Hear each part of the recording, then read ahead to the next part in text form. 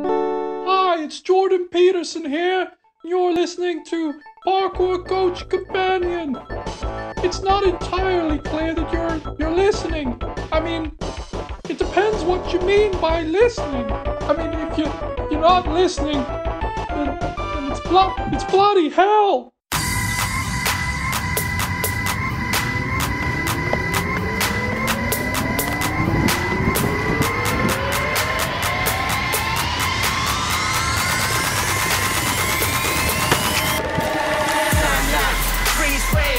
Silent or D-range, mind stacks, cheap change, move like chicks, free range, album deal, that's a free range, if a boy, you stay prepaid, no long ting on a beat, man, 1 for 12, cheap day. There is nothing better than seeing two forces come together and make a cracking collab vid. And this was the case in 2014 with the Leeds boys and Street Media, who came together and made this edit called Down for the Cause.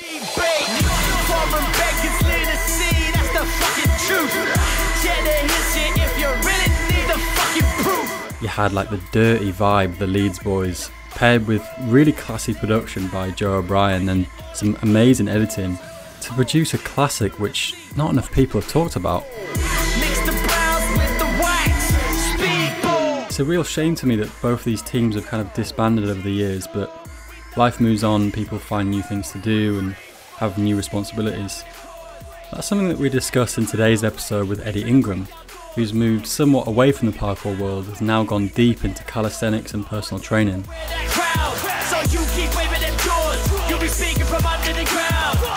As coaches and practitioners, injuries are common in parkour, and Eddie gives some really good advice about ankles, functional movement, and even the old VEC method gets debated in there. So settle in, keep it locked for episode 27 with Eddie Ingram, a.k.a. alpha.chimp.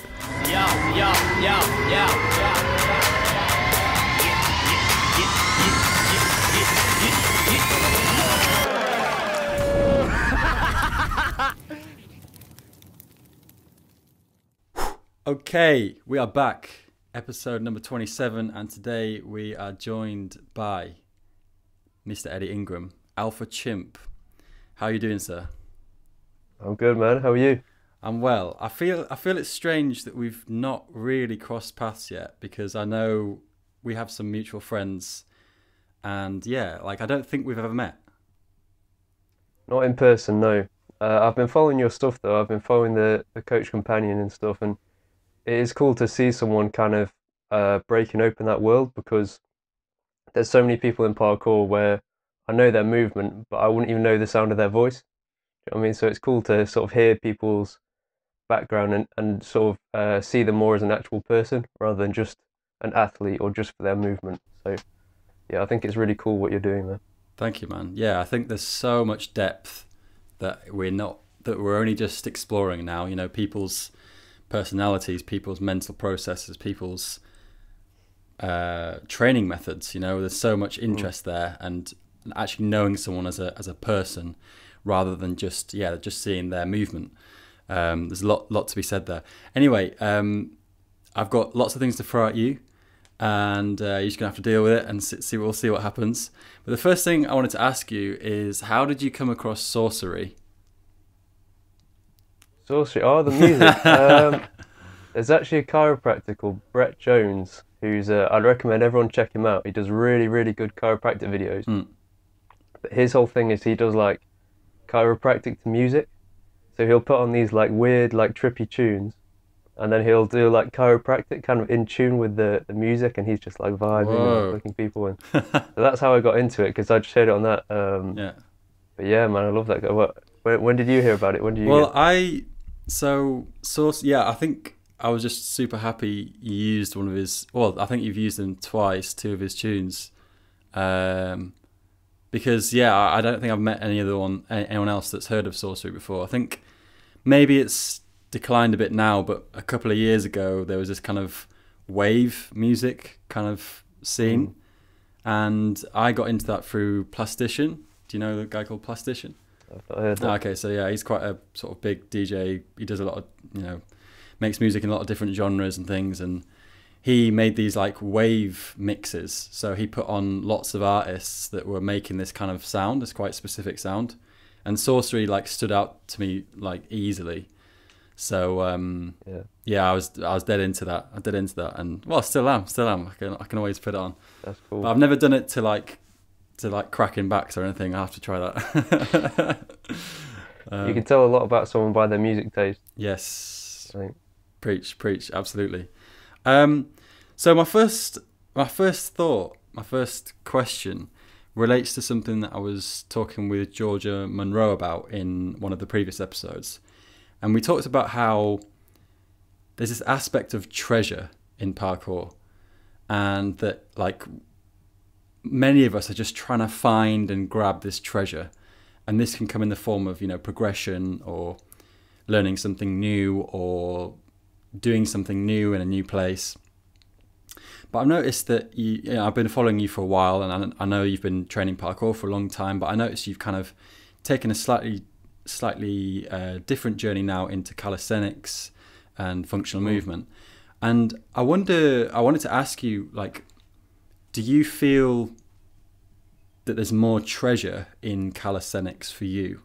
Do you feel like there's more to gain there than in parkour? Is that why you've changed, or is it completely, completely different conversation? So the thing I like about calisthenics is that, one, you can train alone, which, I mean, I love the parkour community, and that's like one of the reasons I still like parkour, right?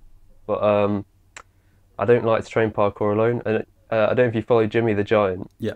But he did a really good video on like why it's weird to train parkour alone. And I mean, to say that, obviously you can train it alone, and no disrespect to people that do, but to be honest, the scene kind of just died down in Derby. But I still wanted that feeling of progression. So that was kind of why I switched. But my route was kind of weird, because I was super deep into parkour. Like, that was my entire life. Like, if you had asked me, okay, who are you? I'd say, okay, I'm a parkour athlete, and then I just happened to do this other stuff, you know what I mean? But what happened was my ankles kept spraining. So they would sprain up, and then they would sprain to the left, and then they would sprain to the right. And it was almost like an adaptive mechanism. So my ankle didn't want to land properly, so it would freak out and then move to the opposite side, and then it would roll that side. So I was like, what's going on? And that's when I started looking into rehab exercise and stuff like that. And that was kind of my route into that world, just because I wanted to fix myself. I also started learning more about neurology, the nervous system and stuff like that, because it kind of highlighted to me, like, I know I'm going on a tangent, I'll come back to the question. Yeah, but no worries. It kind of highlighted to me, like, we're kind of in control, but you're also not in control. You know what I mean? Like, your body will say, if I'm falling over, my body will sacrifice my arm and my shoulder and all this to protect my head, right? But I'm not thinking that consciously. So that was when I was looking into like neurology and like how the brain interfaces with the body and stuff like that. But in terms of treasure, I'll just kind of loop back. So I think what I like is just the feeling of progression, the feeling of progress. So even if you were to cut off my arms and legs, like next week I'd be like, okay, like, you know, I need to learn like maths or something, or you know what I mean? Like, you just have to find ways to progress with whatever you're doing. So currently it's calisthenics, because just because I have a passion for it. But like in a year it could be, I don't know, wakeboarding or surfing, or I don't know, like something completely different. Maybe we're just all pirates. Maybe the treasure isn't actually the thing. We're just all pirates seeking it. Yeah, it's the feeling. It's if you follow Jordan Peterson, he talks a lot about that. Like, pleasure is the feeling of going towards something. And I really think that, like, you have to just feel like you're progressing with whatever you're doing. So yeah, but in terms of whether there's more with calisthenics, like objectively compared to parkour, I think calisthenics fills a lot of the holes that parkour misses. And they were just a really nice combination, because like, there's a reason why gymnasts do calisthenics conditioning, right? Mm. And if you look at their injury rate, at the higher end, obviously everyone's getting injured, but like I guarantee you they're probably getting less injuries than parkour athletes who don't do much conditioning, just because they're strengthening all the tendons and the joints and stuff like that. So I think that they work well together. Obviously you can be too focused on conditioning and then not actually training the real sport, or you can be too focused on the sport and not doing enough conditioning, and then the body starts to break down. So it's all about balance, I think. Yeah, and so do you think there just isn't that balance in parkour right now? Well, I was actually saying this to Scott Jackson the other day. Like, it's no, there isn't, because if you look at any other sport, they have an on season and an off season, right? So they'll have specified time where I need to peak and be at top performance, whereas parkour doesn't really have that. And you kind of get it with the seasons. You get a natural, like, people train more in the summer and then kind of do more conditioning in the winter. But now with parkour parks coming up, it's like you could train year round and just be constantly trying to peak, rather than having cyclical, periods of training. It's interesting. I forgot the question. It's all right. It's interesting this sort of terminology, because I can already feel like a slight kind of like that kind of terminology makes me slightly uncomfortable. I do know why. It's because I'm an old head in parkour, and I have this quite conditioned response that, like, parkour can be done whenever, and I should just go at my own pace, and it doesn't matter about I shouldn't have to set periods of time to do certain things. And I think there's a very, like, quite restrictive mindset in this way that I can hopefully break out of, that maybe we do need pre-season and these sort of different ideas. I think it's just interesting, like, having that response. And me, I've always felt like, ugh, I don't really like it. But I guess that must relate to a lot of parkour people, because you're right, people do just train all year round now, and it probably isn't the best idea. It's like the idea of, if I'm making a meal, it takes a lot longer to make the meal than to eat the meal. You know what I mean? I have to assemble all the ingredients and put it all together. It's like, no one really wants to do that. Everyone wants to eat the meal. Yeah. But, like, you have to sometimes just put in the time. But I think... I like that. That's cool. I think it could be, like, obviously... I mean, for me, I got way too into the strength and conditioning side. So I was like, no conditioning at all, and then I went just conditioning and no actual sport. So for me, I was like this big pendulum. But I think you could probably do it in a way where there's probably like a minimal amount, like at least some ankle conditioning, some knee conditioning. Make sure even just getting the motor patterns correct, so that when you land, your knees aren't flaring out to the side, which I see all the time with parkour. People land like duck-footed, and then their knees flare out. And then, a few years down the line, it's like, okay, I've got like no meniscus left in my knees. Yeah. It's like, yeah, you're essentially twisting, like, and it's essentially over time, that's like a drill, like going through your meniscus layer. So it's like making sure, at least doing some conditioning so your motor patterns are correct, so that when you land, your knees are coming forward. Things like that. Let's get into this then. So, just giving some advice and some help for people that are listening. What sort of things would you recommend? You mentioned ankles, and I think that is a big thing. We joke about ankle thing, but whether that's actually really that funny in the long run, because it can lead to a number of different issues. I know myself, in my left ankle, I have like an anterior impingement, which is almost certainly to do with arm jumps and things, and landing with my left foot forward all the time. And now I have a strange, like, psychological aversion to landing something with my left foot on top, if that makes sense. So, like, when you're prepping something and you usually stick one foot out to the top. Now my body will just, even if I take off my right foot, I'll swap to my right foot, because it's like it's like a habitual thing of where my left foot just doesn't want to go there, anticipating the pain. So maybe if we could just simplify it to ankles for now, like, what would you recommend for people doing parkour, or in this sense? So as a basic rule, I'd say say if you have the foot here, you want to do something up, right? So that would be pulling the toes towards my knee, right?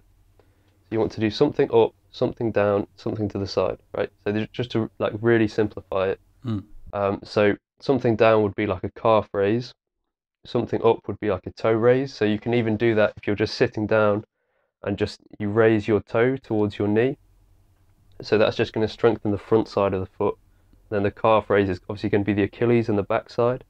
And in terms of the side, what you can do is, if you're just standing up, you literally just rock side to side on your feet, okay? So you're just standing and then you'd rock. So your feet are doing this motion here. Yeah, I'm trying it now. So just for people listening, it's kind of, you're rocking up onto the left side of your feet and then the right side, and then lifting the opposite side up. So I think if you just have those 3 movements and you just do them like say 3 times a week, then you're ahead of everyone else, right? Because who's doing ankle conditioning? Like no one's doing ankle conditioning. So just stuff like that would just be a good start. Just to try and simplify it. Obviously, it can get more complicated, and you can add in. So after you've done that, it'd be a good idea to add in some kind of rebounding. So typically that would be skipping, but you could also do running on the balls of your feet. So just not letting your heel strike the ground. So something like that. I think that would be a good start. Nice. And for those listening who I've not really introduced you properly, what is your position now? I mean, you've kind of taken things into your own hands with your own work. Is it kind of freelance now, or are you part of a certain body? So originally I was just a standard personal trainer, just working in a gym. But now I've got a dual role, so I do exercise therapy, which is moving people from pain to normal movement. Nice. And then personal training, which is moving people from normal movement to higher performance. So I just see it as like a spectrum, and before I was operating on this side, whereas now I've got the full spectrum. But so I'm half exercise therapist and half personal trainer. I kind of split my time 50-50 with those. And so how have you found the exercise therapy then? Because I guess it's quite a strong claim to say to someone like, I'm going to get you out of pain back to normal. So do you feel confident with that now, or is that something that you've had to kind of adjust to? I would never say like, okay, I'm like going to cure your stuff. It's more like I can give you advice, and then this could help. But I never try and promise, because as an exercise therapist, I can't actually diagnose conditions, because if I say, oh, okay, you've got this hip impingement, then it turns out they've got like cancer in their hip or something. Like I don't know if you can swear on this, but I'm F. You know what I mean? Like I'm screwed. Like so basically, I don't diagnose. Like all I can do is like offer, okay, well, this exercise may help. And because of my background, I've kind of got like a broad knowledge base, because I've done gymnastics and powerlifting and sort of a range of sports. So that's kind of how I got into it. But yeah, I know what you mean in terms of the responsibility of it. I see it more as I just give people advice, and then if they want to follow it, they can. And if they just do it for a couple of weeks, then they're like, I can't be asked, then that's their decision. Something that drew me in when I was looking at some of your posts is this idea of like the big 5. So is that something that you've decided, or something you've taken from somewhere else? The sort of big 5 movements that can help with performance and. So the big 5 is, so in terms of strengthening exercises, there's a really good channel called Mindful Mover, where he identifies the big 5 strengthening movements. So if people are interested in that, I'd recommend checking him out. The big 5 I talk about is usually flexibility orientated. So that would be, essentially it's a concept from gymnastics. So the big 5 would be forward fold, back bend, pancake, front split, side split. So essentially what it is hip lateral motion, hip movement on the frontal plane, okay, with the front split. Then you've got pancake, which is hip external rotation, and then you've got pancake and bridge, which are kind of a matched pair. So bridge would be an entire body back bend with your hands on the floor, and then pike is obviously just touching your toes on the ground. So the reason they're a matched pair is essentially when I'm in a back bend, I'm extending everything in my body, and when I'm in a forward fold, I'm compressing everything in my body, right? So you're just flopping from one way to another. But the reason the big five are useful is because essentially people go, okay, what stretches should I do? And the thing I hate is like, oh, it depends. Like, oh, it depends. It's like, just do these five. Like, do you know what I mean? Like, you'll get really flexible if you do these five. So that's why they're useful. But what I give my clients, I don't give them the actual big five, because for most people, especially if they're not aiming for high performance, they don't need to do a side split, they don't need to do a front split or something. So what I would give is like a modified version where you're still stretching the muscle on that plane, but just not with as extreme of a stretch. So that's why I give the modified big five. But yeah, I've got a post on it. In fact, I'll be releasing a video on it soon, but it's just a way to kind of simplify, okay, what stretches should I do, and just get it down to like five stretches, just to simplify the process. Yeah, man, I tried them yesterday. I tried not the actual big five, but I tried the sort of progressions, and yeah, nice. My whole lower section felt very, very fluid afterwards. I went for a walk and I was like, oh, yes, I feel good. Did you take some progress photos?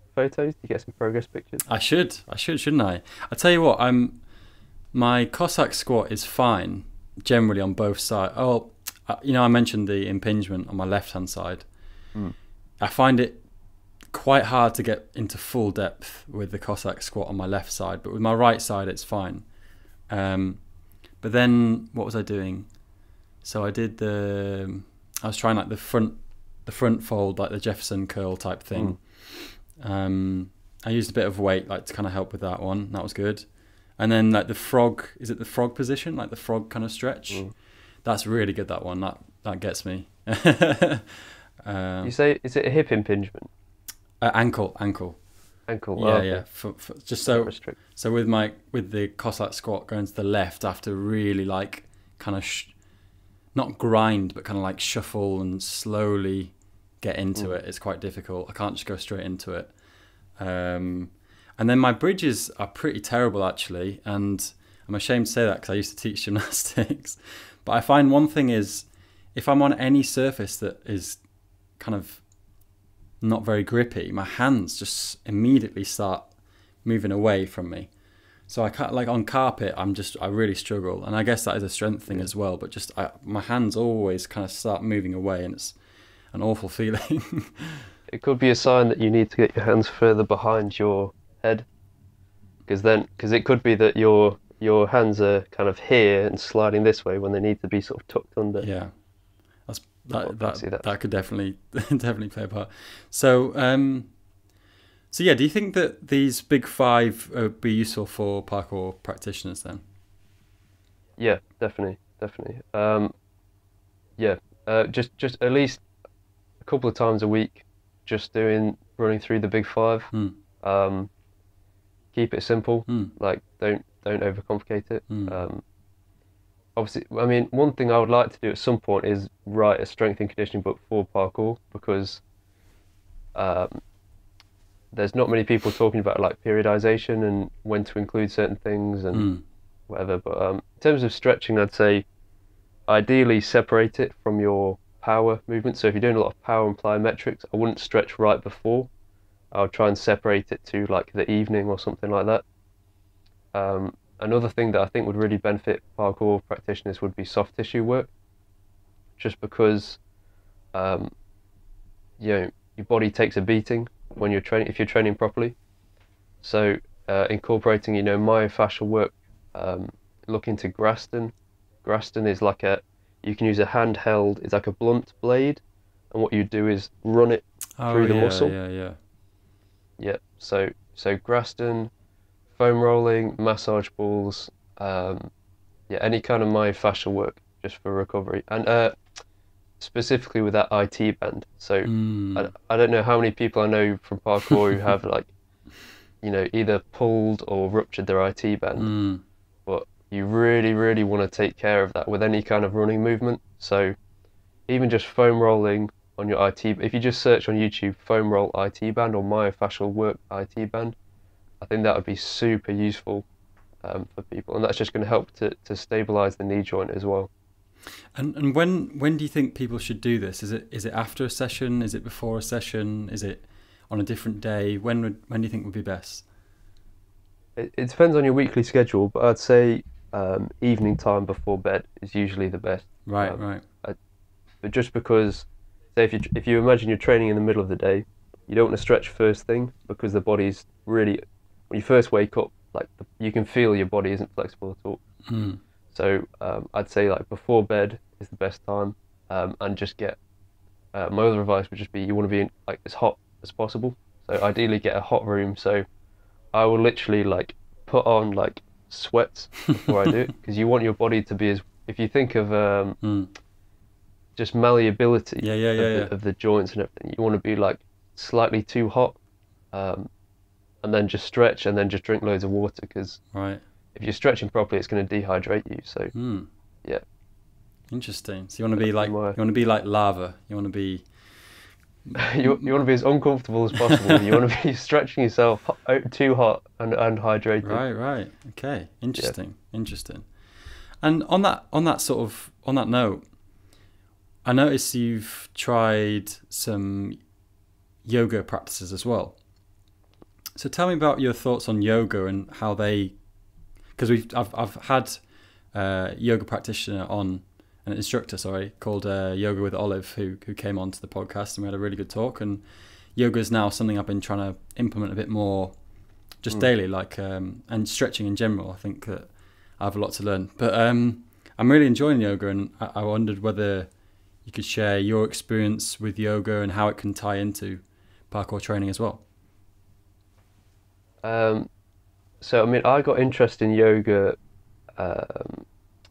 It was something I was originally like resistant to, which is kind of a theme that I've always had through my life. Like, I'll be like, oh, it's bullshit. Like, we get to the rope later, talking about way of the rope, but like that's just one of the things I always thought yoga was one of those things where it's a bit like, like it just seems a bit soft. Then I tried it and I noticed my connective tissue felt a lot better, and there was also it's really good at highlighting certain positions. You can be flexible in a bunch of different ways. Like I could do the splits when I first started yoga, but when it came to like the lotus position, where you're basically, it's just hip external rotation, and I couldn't even get close, and I was like, oh my god, I was actually worse than most of the people there. So I think it's really good for highlighting certain positions that you're inflexible in, or that you're weak in. So what I would recommend, like in terms of yoga, would be at least go to a few classes, and then you'll have the kind of inventory of movements stored away, and then you can just sort of create your own, I say create your own yoga practice, but just like implement the movements into your own stretching routine. But yeah, I think yoga is super useful. I was looking into the theory behind yoga, and if anyone's into yoga, I'd recommend looking into because the theory is more interesting than the practice. Right, interesting. In what way? So, from my understanding of yoga, they view the bones as, and the bone is kind of like an antenna system. So with an antenna, how I can modify the antenna and it'll pick up a different frequency, and if I modify it again, it'll pick up a different stream of vibration. So the idea behind yoga is that the bones act as the antenna system for the body for receiving levels of consciousness. This is very like woo-woo. I'm not saying I necessarily believe this, but I just think it's interesting. So their idea was that by positioning the body in a certain position, they could then pick up a different like level of consciousness. So it's super interesting. Like, Wow. like not many people look into the theory, but the theory is like really interesting. Like whether or not you believe it is like it's still interesting to learn. Absolutely. I noticed behind you, you've got the lotus position on show. Yeah, You've got the Buddha himself. Buddha. The big guy. Have you studied Buddhism? Kind of. I think I'm more so when I was younger, I was into that stuff. But I think I've kind of learned enough. But like I was saying the other day to my friend, like, because I used to try and meditate like an hour a day. I was like super diligent with it. But I kind of realized like I'm not a monk. I'm not a meditator. Like I'm a personal trainer. So it's more useful for me to spend that time learning or working with clients rather than meditating, because that's not my job. So I think that it's the same with training. Like you want to do like the minimal amount that you need to do and no more, because if you can do 20 minutes of meditation and then get the same or a similar benefit to doing like 2 hours, then why not just do the 20 minutes and then you've got all that extra time to do what you want. So minimum effective dose, I think. Yeah, I've noticed this idea with the mindful mover and his philosophy of smart training. Maybe people as well like fitness FAQs if you've watched his stuff.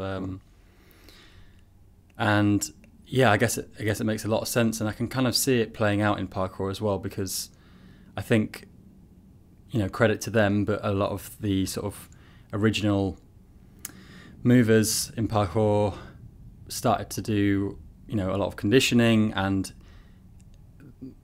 I say a lot on purpose because their sort of mindset was more based on endurance and high reps and things, and I remember reading an article, I think Blaine wrote an article about this, and about how he was saying that he'd go off to like a gym hole and do like 1,000 lunges or something ridiculous, and then realised once he started getting into weight training or more effective methods that he was essentially wasting his time.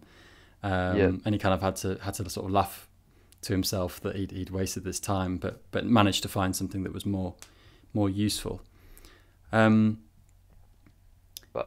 if I can just say something on that topic, I think because there's the idea of like the 10,000 hours or like 10,000 repetitions, people say, like, and I think with that it's important to make sure we want to do everything as perfectly as possible. So there's no point doing with like 9,000 poor repetitions and then 1,000 good ones. So I think quality is really important. So like mindful repetition. So every time you do a repetition of something, you should be trying to improve it. But I think there's definitely a thing, like I see it all the time with fitness, where you're just trying to get the reps out and then compromising form, and it's just like you're teaching your body bad movement patterns at that point. So it's just better to do everything as perfectly as possible. And I wanted to ask you about this pyramid idea that I noticed in your post as well, the functional movement pyramid. Can you take us through the levels of this pyramid? I'm interested. I'd love to.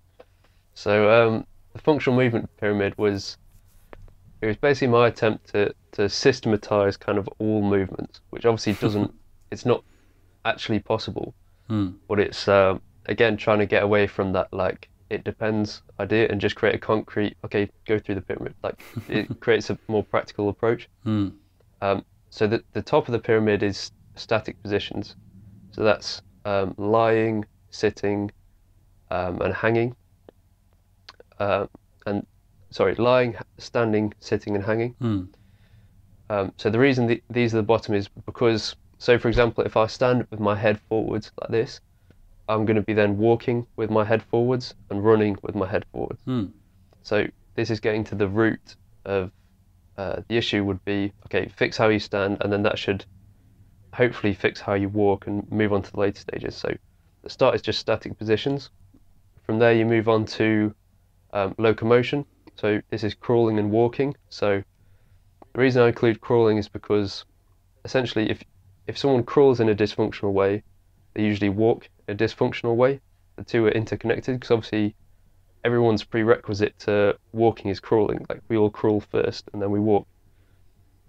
So what you sometimes need to do with people is take them back to crawling and then teach them how to crawl properly, and then that improves their gait, their walk. So you have basic locomotion, and then from there you move on to what I call the 6 archetypal movements, which would be push, pull, twist, squat, lunge, hinge.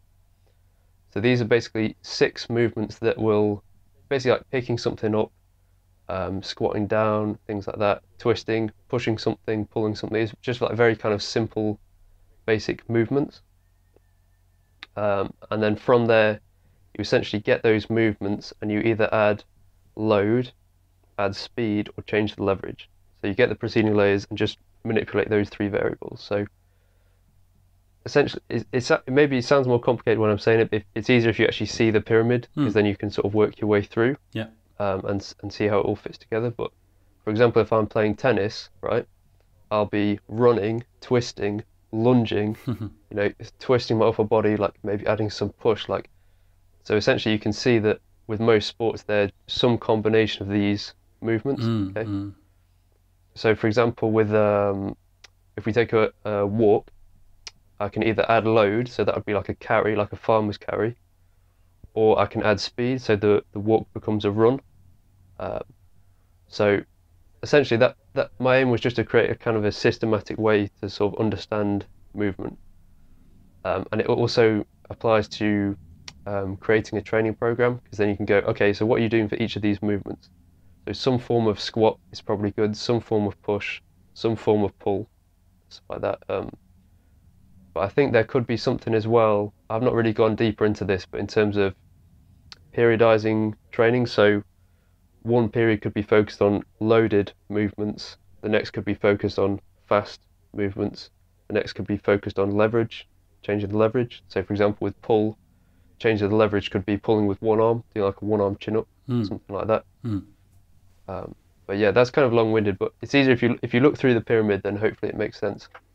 Nice. Yeah, it looked really interesting. It looked quite I liked how you stripped it right down to the basics, like crawling, standing, sitting, because I think you're right. Maybe if we do look at the roots of these things more, it's easy to see a complex movement and try desperately to figure out what's wrong with it, but actually, yeah, if you then strip it down to these basics, then we can see these dysfunctional patterns and things. And a question that just occurred to me while you're talking there is, you mentioned this idea of like you're not a big fan of it depends. And I wonder what you think of this in terms of parkour coaching then, because I've had a number of guests on now, and there's been a difference in opinion in how we teach people. Some coaches are more on the side of, well, it depends. we should look at the kind of individual facets of a person who we're teaching and then try and adapt our coaching practice to that.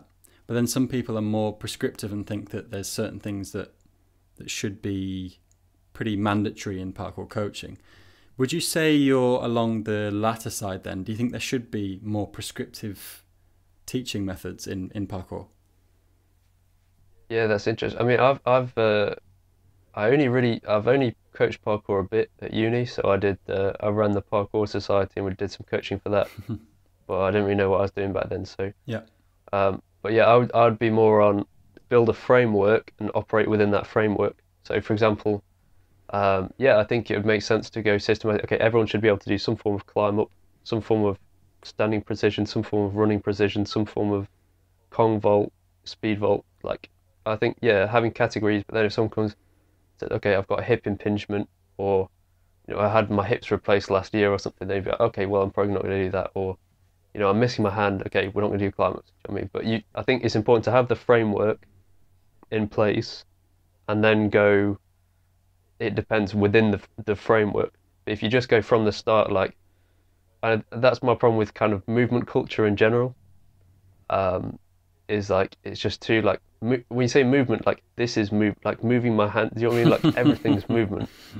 So you need to create certain frameworks and structures, and then operate within that framework. So I think that the problem would be it has to be balanced, right? Because if you're too loosey-goosey with it, then it just becomes like confusing to people, and it's like they've got no direction. You have to create the structure first, but then if you're too like, oh, everyone needs to do a climb up, and they have to do a climb up exactly this way, and if they don't do it this way, then it's wrong. Like then you've flipped to the other side, right? So I think it's important to be in the middle. So you have the structure in place, but then you can operate within that. I think that's where having experienced and intelligent coaches come in, because if it's an intelligent coach, they're going to understand it at a level where they can adapt it for the individual. And I think this just goes with coaching in general.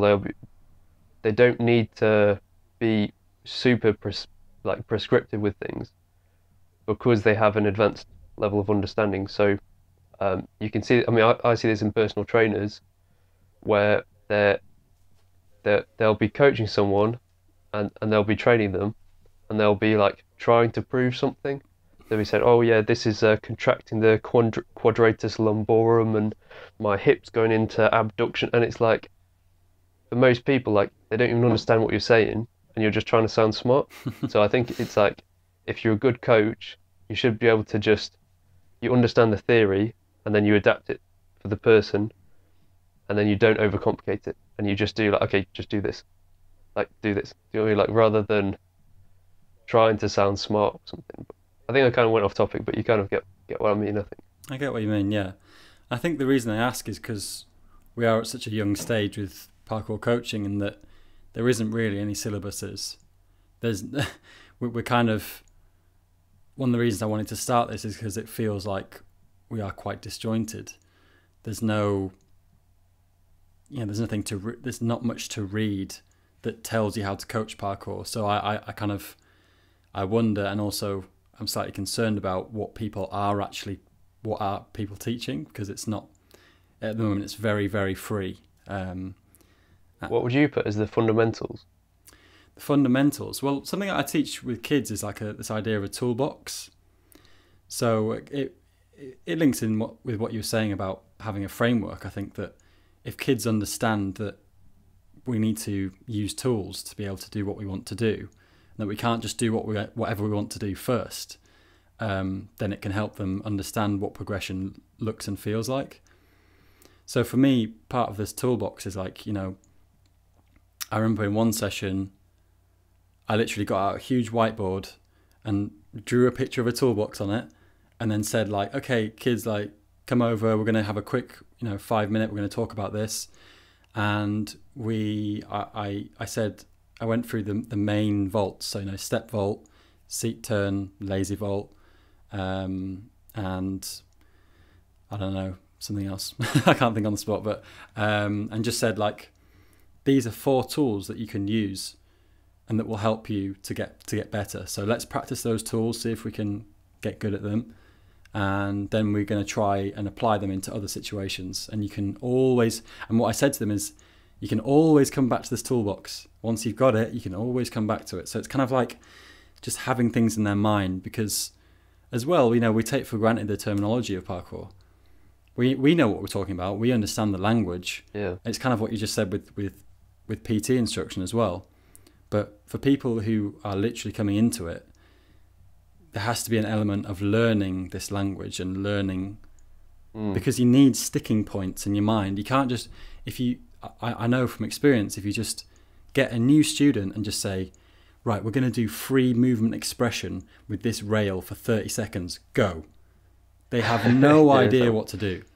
They have no idea what to do. They're physically capable.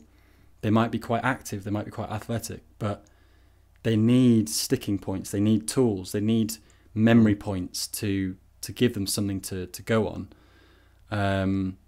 So I would say that aspects like this are kind of what I try and implement as fundamentals. But then also I've trying to take in principles, like what principles underline the fundamentals. Yeah. So you could say like perfectionism with a small p. Trying to make sure that you're being harsh on yourself, and like that you want to try and do things well and not just doing them. And then things like encouragement to other people, things like touch and sensitivity and environmental awareness. I think these are all super important, like fundamentals. So I think that the issue you always run into is like the it depends thing is like true, it's actually correct, but then it's like you don't want to, it's just not useful.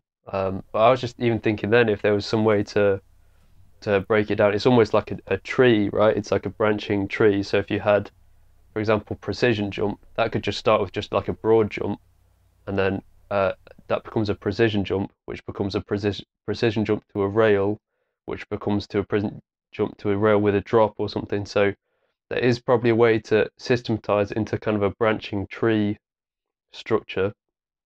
For example, Kong becomes double Kong, or do you know what I mean? Like everything, like, so there probably is a way to map out the basics, but I don't have time to do that. But someone else could do that. Yeah, I think there has been these sort of movement trees that I've seen actually in graphics that people have put. There's a group on Facebook, if people are interested, called Parkour Research, and it's actually got quite a lot of people on it. I need to spend more time there, but I remember someone trying to essentially make a web of parkour movements and how they split, and it might be useful. But yeah, I had a good question there. Where's it gone? That's completely left me now.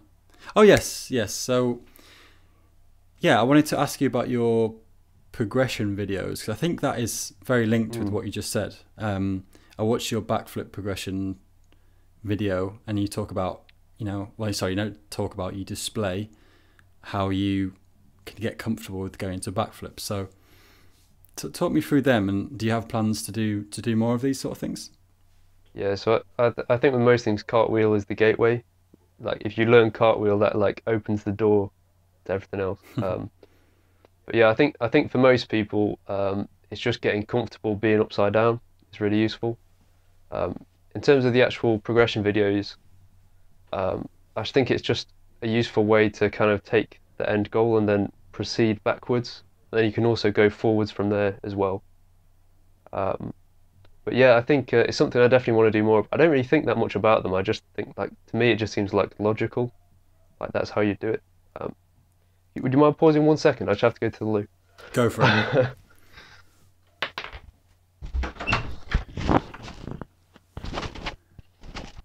And alpha.chimp has run to the toilet in a dramatic sprint, perfectly aligned. While he's gone, listeners, it's interesting how in this episode we have gone a bit all over the place, and it's because I've felt strangely self-conscious this episode. I don't know why.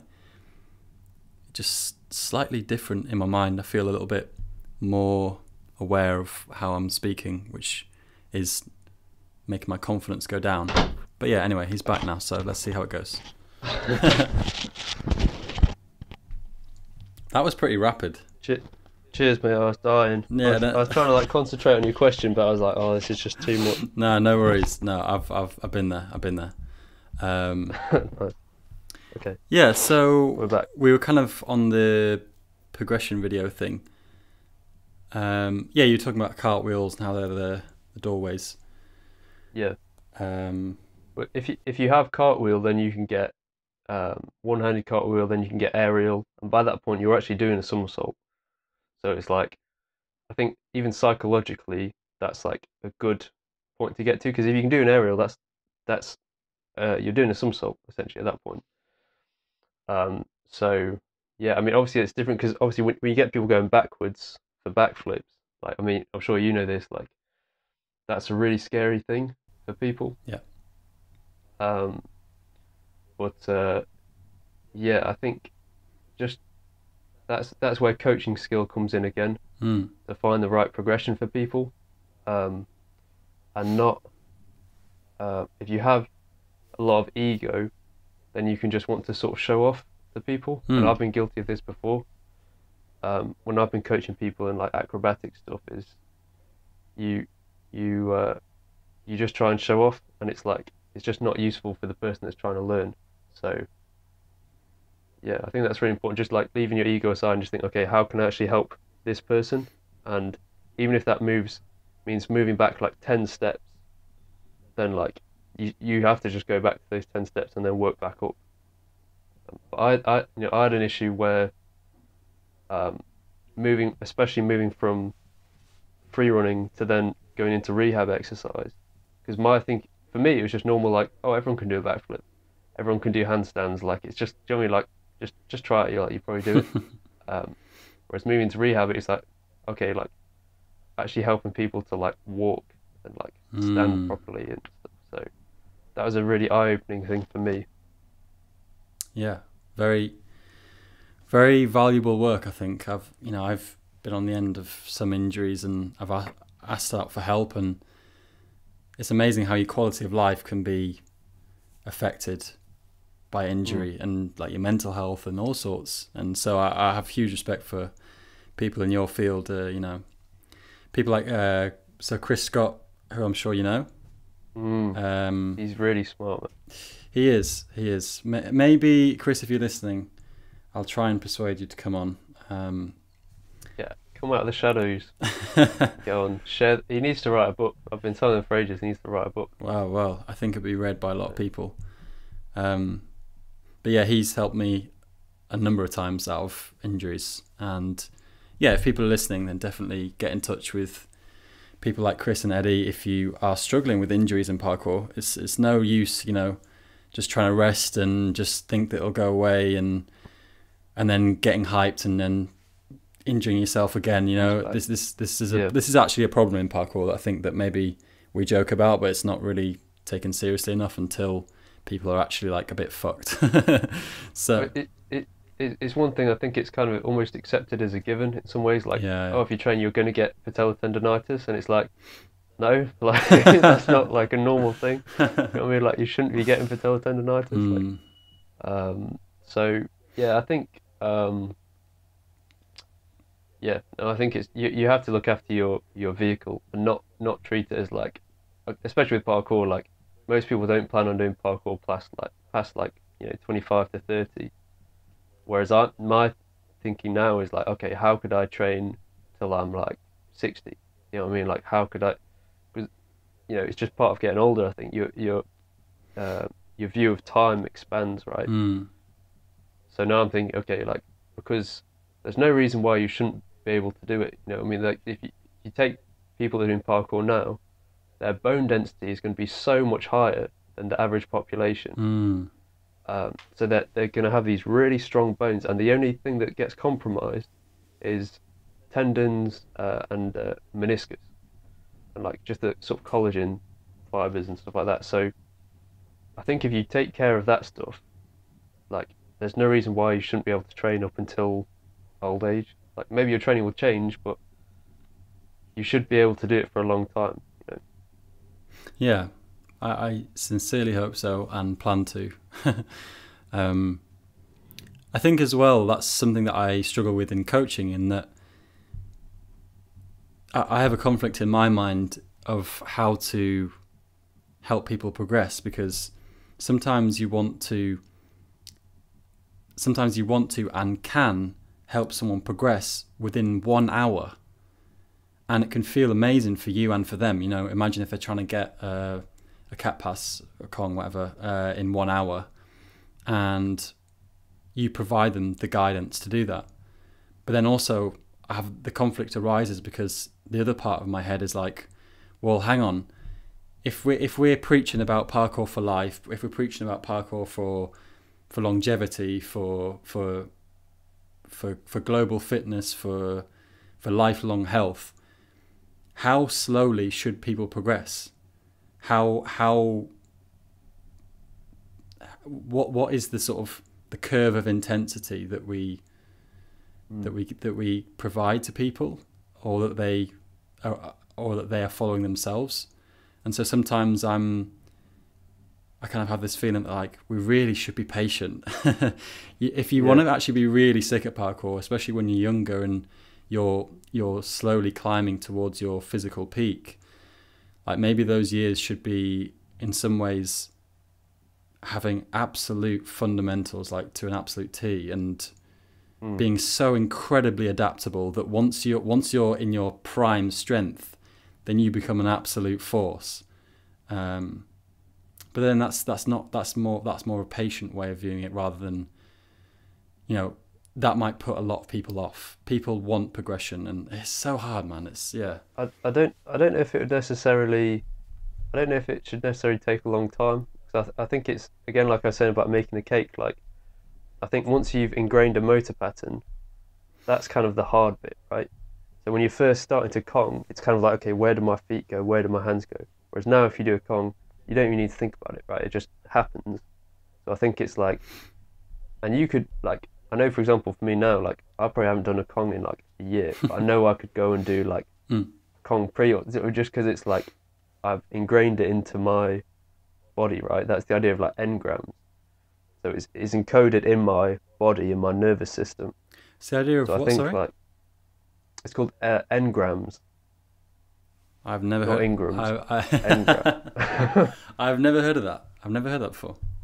Yeah, it's really it's really useful to look into, like how the process of how something gets encoded into your body, and it's the same like if you tried learning guitar, just getting your fingers to go to the chords, right?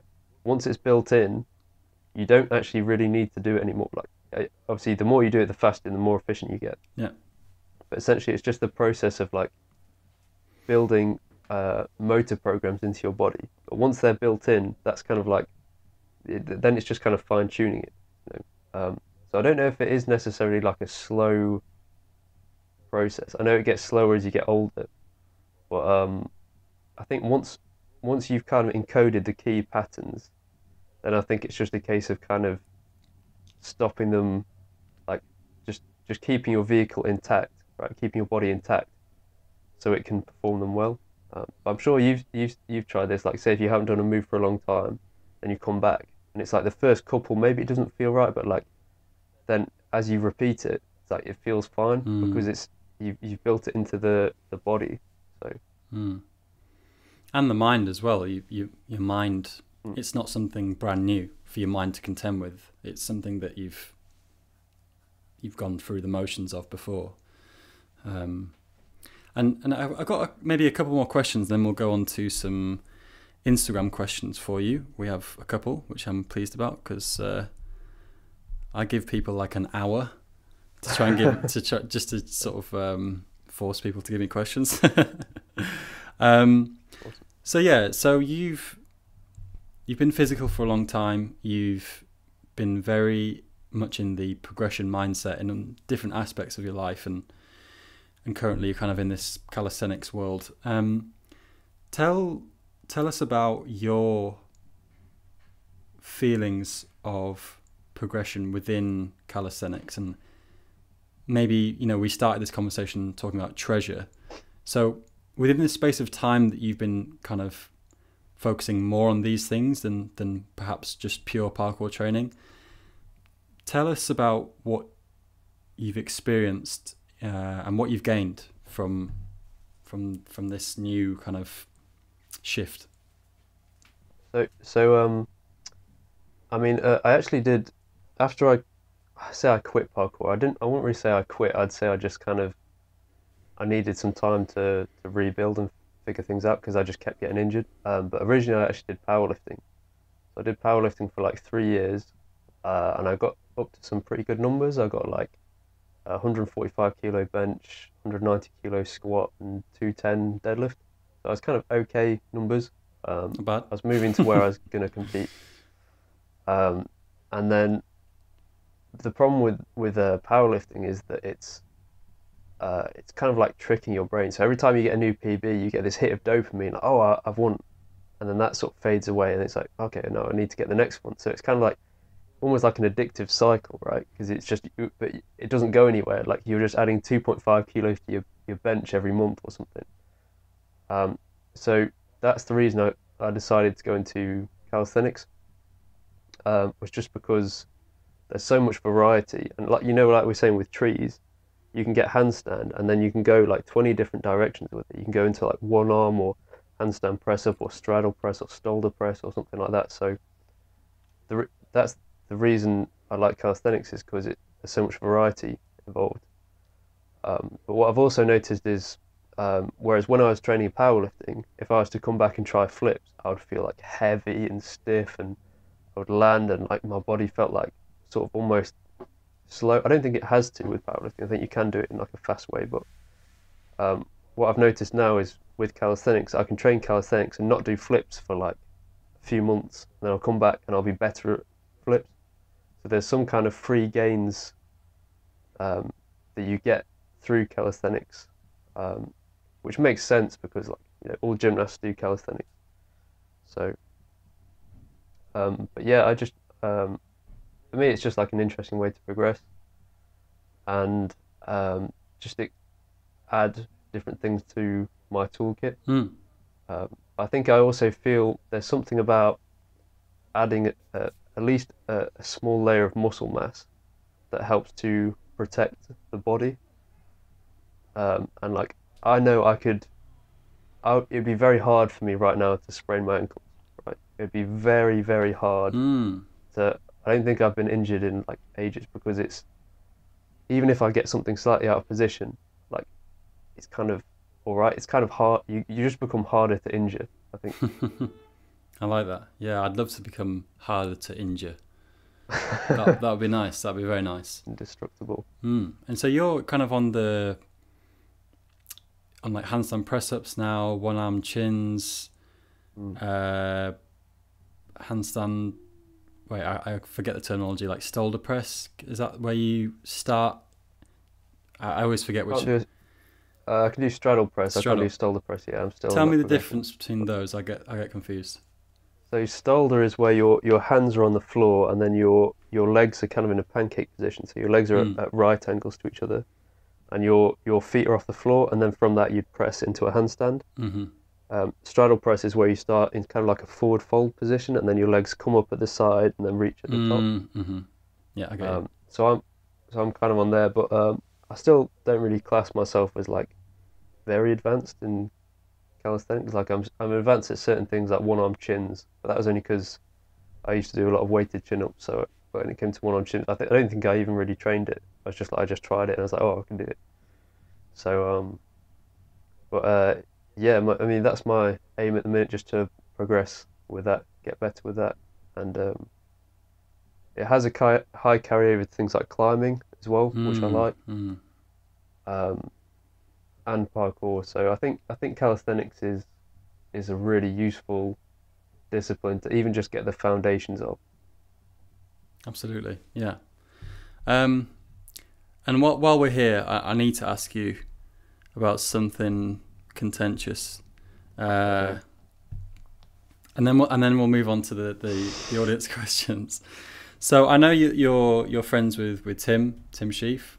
Well, actually, sorry, I assume you are. I know you're from the same city and everything.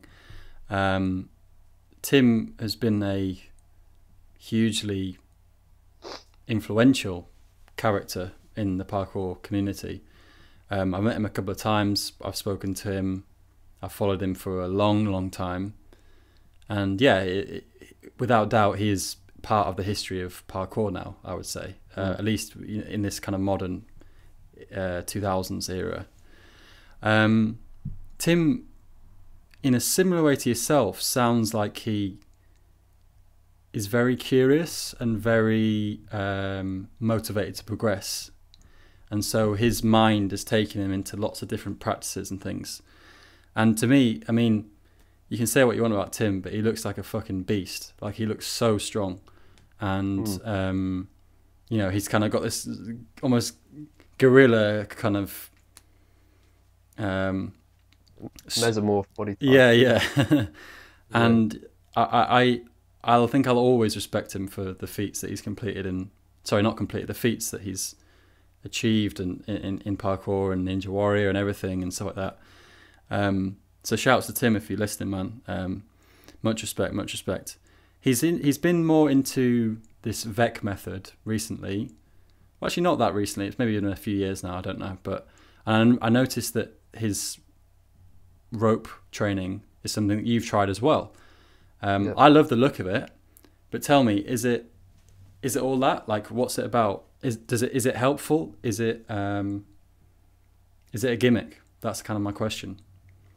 Yeah. So with Tim, like, we just kind of had a bunch of like kind of synchronized meetings. So I don't know if you know the concept of like synchronicity, but we just kept sort of happening to meet each other.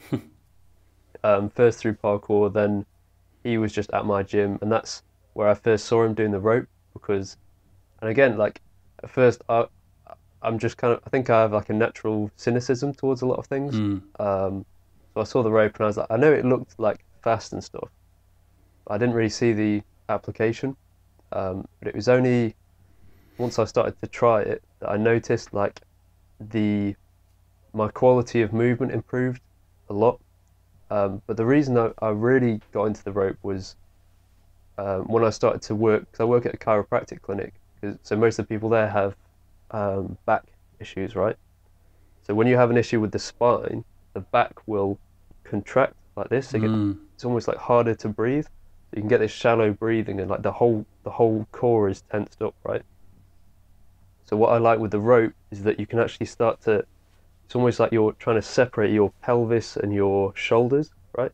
So they can move independently like this, which was something I saw missing with my patients, because they would be, everything's locked up, and if they were to run, they would literally run, their torso would just go up and down like this. There would be no rolling of the shoulders. So for me, it was something I had to train with it first and experience it, and then apply it to other people. And then I was like, okay, there's actually something here. Like, it makes sense. I think it's one of those things. I think if people just try it, like first just literally get a skipping rope or something and just try, even just like a basic underhand pattern, they can see. But like I said, I'm not like, I don't know whether it's like the most important thing with training is to do the rope, but you know, I think it's like a really useful thing for people to try.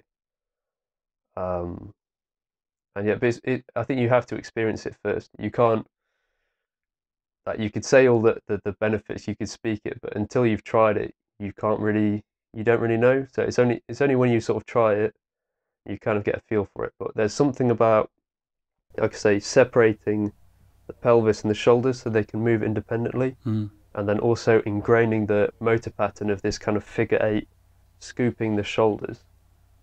So those two things alone, I think it's good for. But I think it's just a tool for the toolkit. Yeah. No, I think it looks great. I've been watching it and I think it looks cool. I'd love to try a little bit of it, and I think the spine is clearly something so integral to our well-being, and something. Central controller. We don't really talk about this. Like the video game controller of the body. I like that. Cool. Yeah. Thanks for speaking on that. And again, shouts to Tim. Stay curious, man. Keep looking into these areas which people don't always want to look into. I respect people like that, man. It's cool. Okay, let's go on to some questions. So I'm just looking on my Instagram now, and I've had 2 questions of a very similar vein from Shamila Photography, and she asks, how do you know if you're hypermobile, and should we avoid stretching if we are hypermobile? Okay, this is a really good question. So for people who don't really know, so hypermobility is kind of a spectrum. So it goes from slightly hypermobile, and then it goes into things, I think it's called like Ehlers-Danlos syndrome or something. I'm not sure how you pronounce it, but essentially it's kind of everyone's on kind of a spectrum of hypermobility. So hypermobility is actually basically a problem with collagen formation. So collagen is meant to be elastic, but then also able to become rigid, right? So with a lot of the people I'm working with, they're too rigid. so we're trying to make it more elastic. Mm. But in terms of hypermobility, there are mobility tests you can do, but really you need to get your blood tested really, and your collagen tested and stuff to actually see if you, because it's more a problem with the collagen formation. So someone could be very flexible but not hypermobile. So hypermobility is more like the actual collagen fibers themselves aren't working properly, they're not providing enough structure. Right. But one interesting thing you get with hypermobility is anxiety disorders. So there's no, this isn't like a proven theory, but what it seems to be is the body is essentially feels unstable, right? So then that sends feedback to the brain that says, I'm not secure, I'm not stable. So then it creates this kind of underlying anxiety.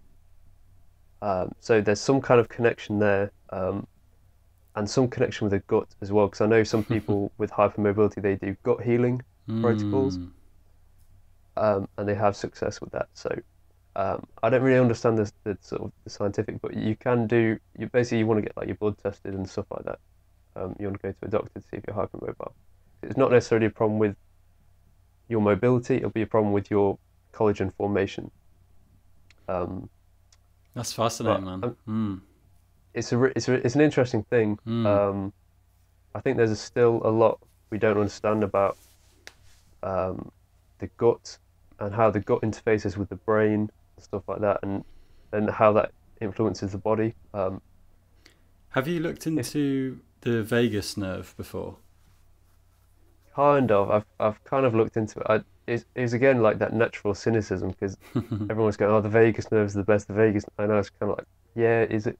But no. Do you know much about the vagus nerve? Have you looked into it? Yeah. I can't say with much confidence. No, I've been learning about it more with Flynn Disney's online exploration group. We've looked into the vagus nerve and how it can relate to the gut and gut feeling and awareness of danger, these sort of things. I don't have much authority to speak on it. I'll kind of butcher it, but it seems very interesting, and I think it does relate to what you've just been talking about with similar issues, anxiety and responding to stimuli in certain ways. Just to say a bit on anxiety in general, I mean, I've studied psychology, right? So I kind of have a rough idea of how anxiety works. But I think stuff like parkour is so good for relieving anxiety, because essentially what anxiety is you're predicting that a future stimulus is going to cause you harm, right? So I think there's almost an effect now where, because we're always in warm rooms and in comfy chairs, right? So your body is anticipating a certain level of stress from its environment, and then it's not getting that stress. So you're always in the state of anticipation. So I think that's why a lot of people are anxious nowadays. But I think there's something about, especially parkour, where you're having high impact through the body, right? The body's taking impact. It's almost like it's expecting something and then it gets it. You know what I mean? It's like it's being fed a certain amount of sympathetic stimulus to the nervous system. But yeah, I think there's something about impact training that's really good for either relieving anxiety or just preventing anxiety from happening. Yeah, interesting. Just my opinion. Yeah. And lastly, yeah, thanks for answering that one. I hope that's cleared up any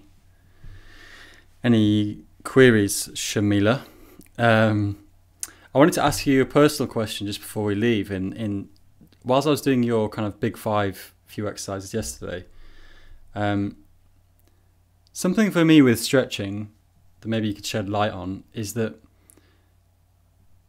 my hamstrings, if I really stretch my hamstrings to the point where it's kind of not painful but getting towards pain, it's one of the only stretches for me that actually makes me feel a bit panicked.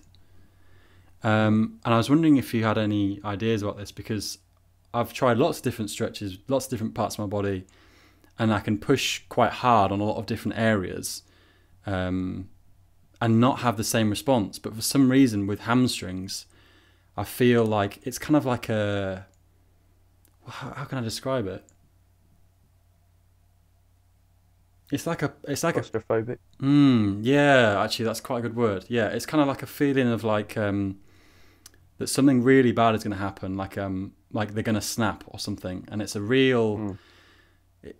I've just noticed that over the years that I feel it more with hamstring stretches than pretty much anything else.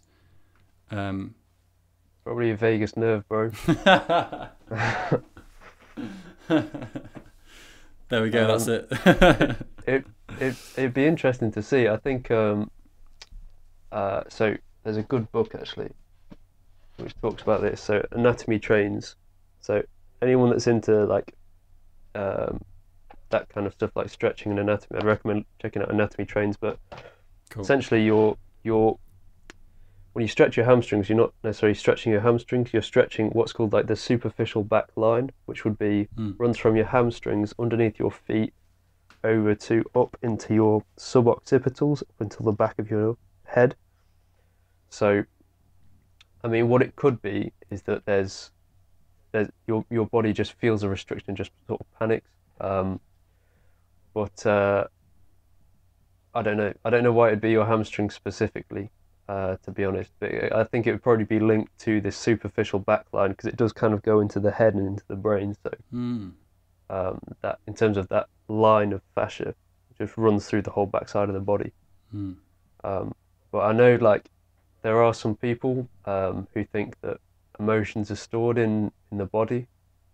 So in a lot of Chinese medicine, they talk about like anger in your kidneys or something. Like I'm not sure. Like I don't know the specific parts. So maybe there's some kind of trapped trauma in your hamstrings that you need to get out. But who knows? I mean, it sounds kind of funny, but it could be true. I just have no idea. Could be true. Without, I don't know. I haven't really investigated it much. It's just kind of been a thing that I've noticed. But I guess, yeah, it's just interesting to me, because it has then put me off trying to progress further with kind of hamstring stretching and things. And I probably have weak hamstrings as a result, or maybe, in addition to. It could just be it just feels tight, so the body panics. It's like a natural reaction, so just ease off and then like go back to it. But I mean, I think that in a certain, I was kind of semi joking before when I was saying about bodies and the emotion, but I do think there's certain things, like if I'm scared, my traps will come up, right, and that's like an involuntary movement. Or if I'm angry, you can feel blood rushing to your hands, right, because you're getting ready to like either, do you know what I mean, like fight or flight or something. So I do think that the body is kind of a reflection of your emotional state in some ways, and you can tell when people are like really rigid or if people are like loose. It says a lot about like their character and how they're feeling. So yeah, I think the body is a reflection of the mind and of the emotional state. So I'm not sure how that relates to your hamstring. Well, we'll see. Maybe I'll figure it out. But yeah, thank you, man. I think we'll end it there. Is there any last sort of shout outs, plugs, requests, anything that you wanna dish out before we leave? Cool. Yeah. So if you're in the Derby area and you're interested in personal training, I do personal training services. If you go to www.alpha.chimp.co.uk, you can find out more there. I also do online coaching, and I've just released a new ebook called The Home Workout Manual. So if people are interested in training at home, it's kind of got creative workouts that you can do with stuff you have lying around at home, like broomsticks and stuff like that. But yeah, so alpha.chimp.co.uk, Instagram alpha.chimp, and you can find me there. So yeah. Perfect. Well, thank you for coming on, man. I appreciate that. And really enjoyed it, man. It was awesome. Yeah, I'm glad you did.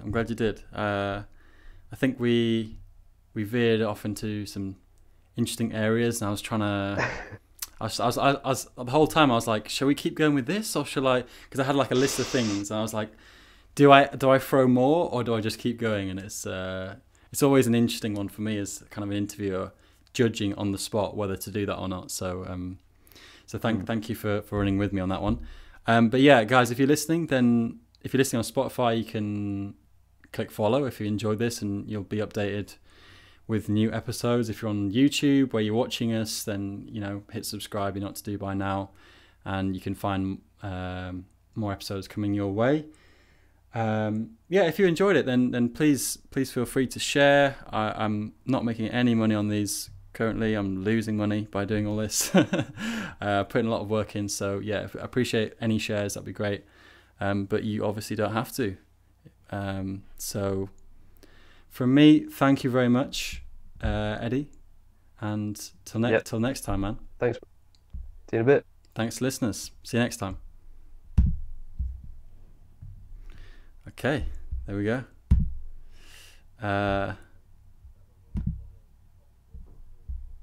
Oh yeah, don't worry. I've got lots of editing powers in my hands that I can use.